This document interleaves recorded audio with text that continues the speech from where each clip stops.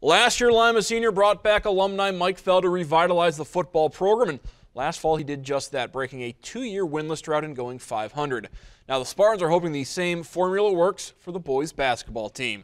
At tonight's school board meeting at the high school, it becomes official. Lima Senior grad Quincy Simpson is the new Spartans varsity boys basketball head coach. Q, an assistant at Lima Senior from 2003 to 2010, working with the freshmen and the JV, and as a varsity assistant, he was hired over 44 other candidates, 8 of which were brought in for interviews and 2 others for second interviews. Lima Senior coming off a 10-13 campaign, haven't had a winning season since 2011. Simpson has extensive coaching experience on several levels, including AAU.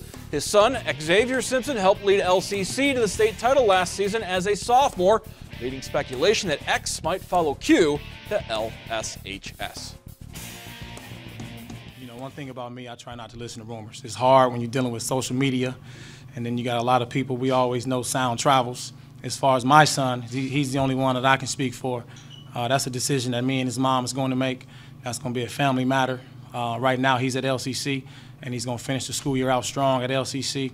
Once the time comes for me and his mom to sit down, put everything on paper, and decide what's best for him, we'll make that decision. I think that where kids go to school, that is the decision of their parents that they make. Everybody has choices, whether it's open enrollment or community schools, so there is no concern. There will be no recruiting, obviously. He is our coach, he's here, our doors are always open. Kids come and go all the time, and we'll continue to operate that way. The good days are back. I don't think the good days have ever left. We've had some up and down years here at Lima Senior. Throughout the history, this has always been an exciting school, an exciting program, and I want to bring that high energy back. You know, we want to run. Obviously, we want to get up and down the floor in a structured environment. We want to play at a high level.